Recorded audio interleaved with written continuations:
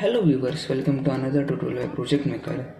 Till now we have created a lot of projects as you can see on the screen, but we have not created any project related to database. So in this video we will be working with PostgreSQL database. PostgreSQL is a modern relational database for modern developers. So we will be performing basic operations on PostgreSQL database.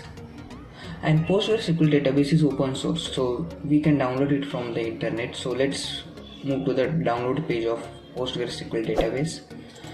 So this is the download page of PostgreSQL database. So as you can see, the PostgreSQL database supports almost all operating system. We can download PostgreSQL database depending upon our operating system. Don't worry, I will share the link of this page in description, so you can download the PostgreSQL according to your operating system. The installation process of this PostgreSQL is very easy. We have to just click next and the PostgreSQL database will be downloaded in our operating system. So after you install PostgreSQL in your operating system, just go to your start button and search for PostgreSQL. So it is available in P, and as you can see PostgreSQL here. So I will just expanding it, and we will be working with command prompt of PostgreSQL. So our server is localhost. Database name is PostgreSQL. So I have created a different database, so I will just write the name of that database, which is student, and just hit enter. So the port number is 5432. We have to keep everything same, and the username is also Postgres as you can see, and it will ask for password. So I will be writing password on the screen, but it will not be visible to you. So I have written the password and just hit enter. So as you can see, we have entered into the PostgreSQL database. As you can see, the database name student has appeared on the left side of command prompt. So we will be printing the table, student table. So for that there is a command called select star from student. Student is basically our table name. So we will be printing all rows and columns from student table. So as you can see, I have just inputted 3 rows in this table and 5 columns as you can see. So this time we will be creating a new table called as employee and perform all the basic DML operations on it. So for that, let's move to our destination folder. So this is our destination folder, and I already created a Python file. So we will be creating a table using Python in PostgreSQL. So before creating a table, I would like to show you that there is no such table name employee. So I will just select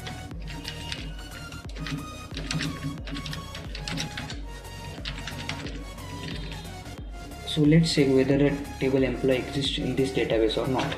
So as you can see, the employee does not exist, so which means that we have not created any table as employee. So we will be creating the employee table using Python. So let's move to our VS Code to create table employee. So let's open this file. So as you can see, I have opened VS Code on the screen. To deal with PostgreSQL database, we will be using psycopg2 named package of Python, which is basically created to deal with PostgreSQL databases. So after that, I have created 4 variables: host name, our database name, username, and the password of that user.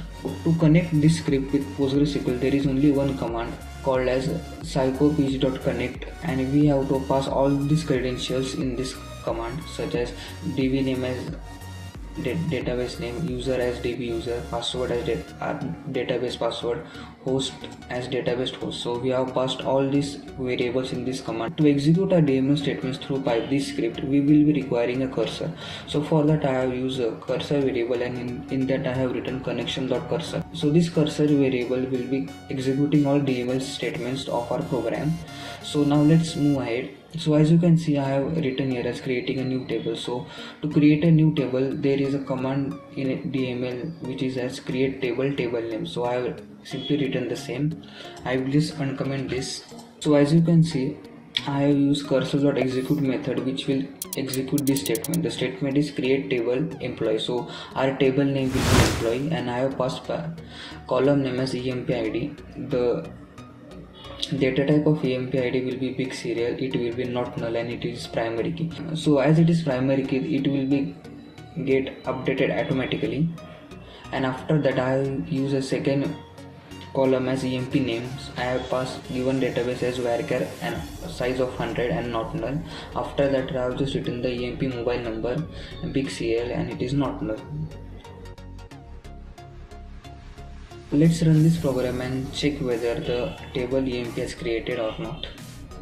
So I will just click the run button here, and as you can see the command is printed here using this print statement, and the message table created successfully has appeared on the screen. Our table is created successfully, but it will not visible on the command prompt of PostgreSQL. So for that we will be adding some 1 or 2 values in this table, and after that we will just check that the database is really created in PostgreSQL or not. So I will just close it now and comment it, because if we keep it uncommented the table will get recreated, so we don't want that.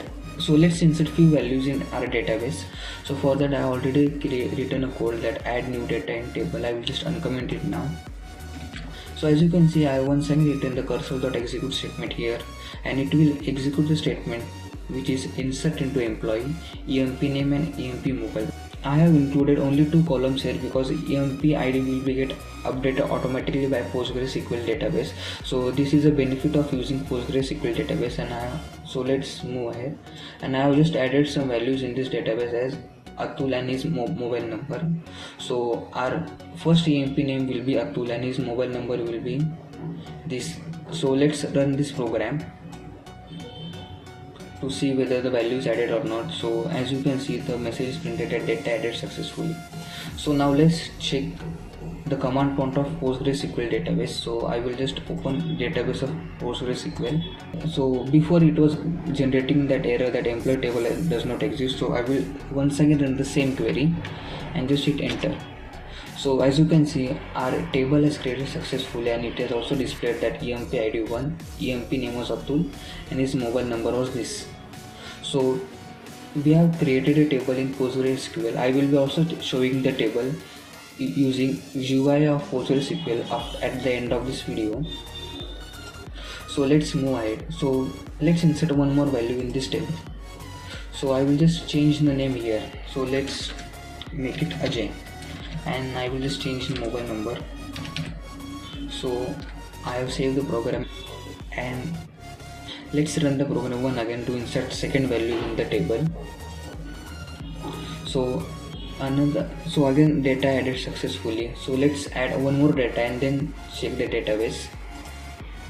So our third name will be, let's say Amar, and just change the mobile number. So let's rerun the program. So we have successfully inserted 3 values in our database title as employee.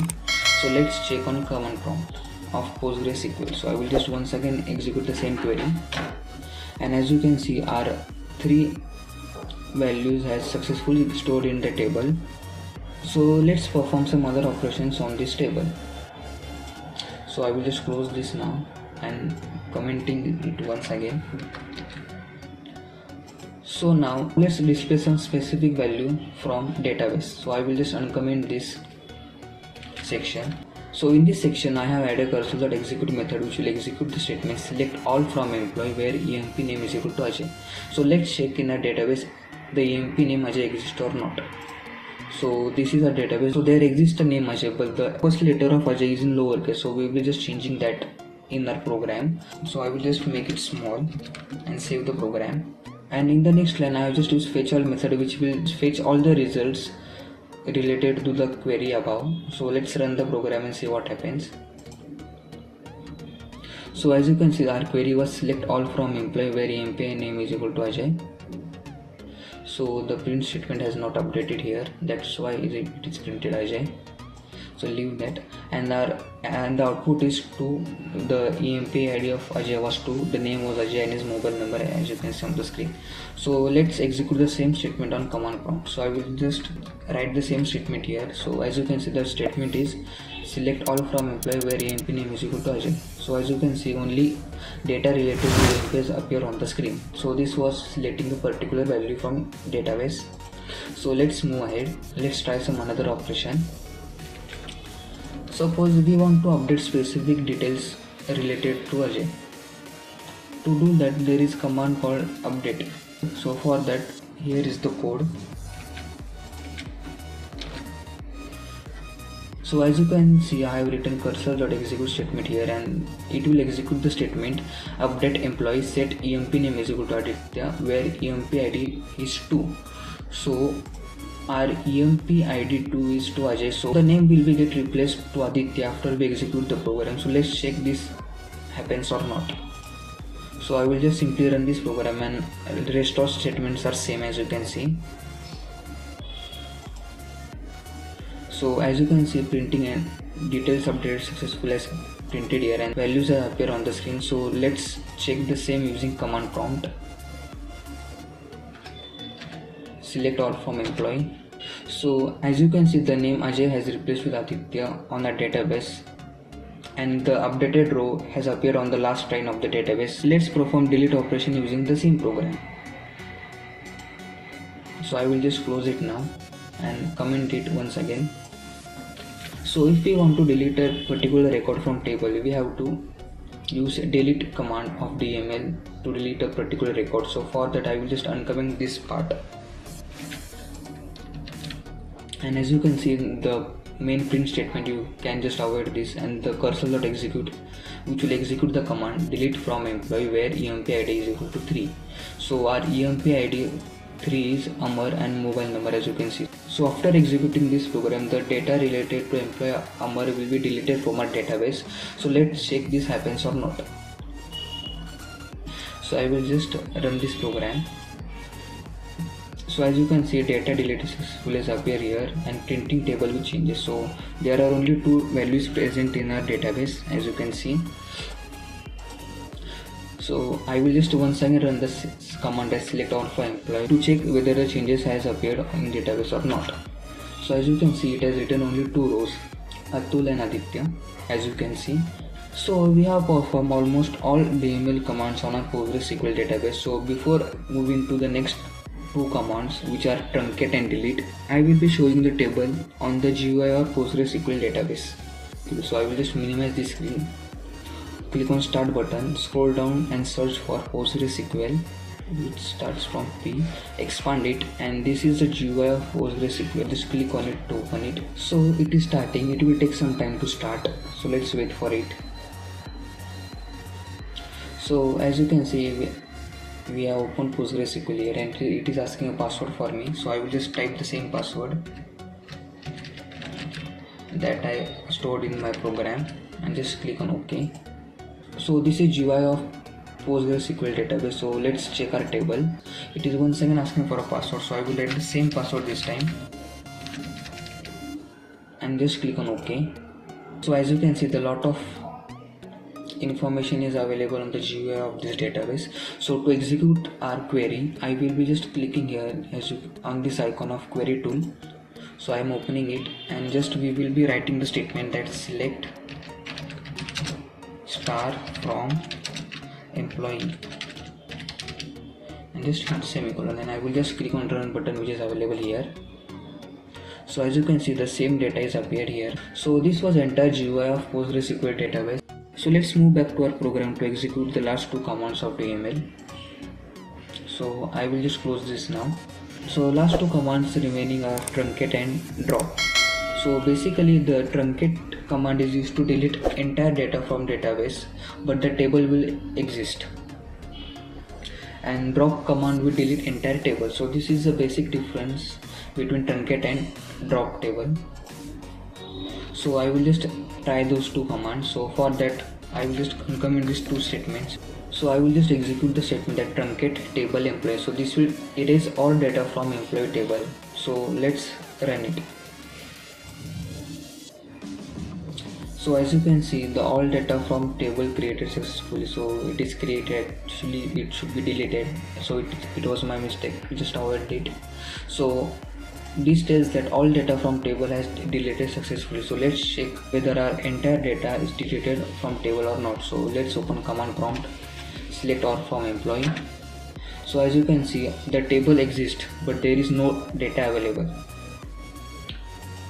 So this was the truncate command. I will just close it now. And the last is drop table. So this drop command will delete the table from our database. So I will just uncomment this. Let's run the program to see what happens. So as you can see, table deleted successfully has appeared on the screen. So let's verify the same using command prompt. So I will just once again write here select all for employee. So the same error is appearing that employee does not exist. So our table is deleted from our database. So let's verify the same from our GUI. So I will once again execute the same statement. So as you can see, employee table does not exist. So our employee table has been successfully deleted from our database. So let's move back to our program. So these were our basic DML commands on database. And there is one more point here which I forgot to tell you, that we have created the connections here. So after we execute the statements, we have to close all those connections. So for that I have just written here as connection.commit. So this statement will commit the query, and after that we have to close the cursor and we have to close the connection. So these two statements will close the connection that we opened at the top of the program. So this was our entire program to deal with PostgreSQL database. So here comes the end of this video. If you like this video, then share it with your family and friends, and also don't forget to subscribe to my channel. If you face any query during execution of this program, you can simply comment below or message me on Instagram. So thanks for watching this video.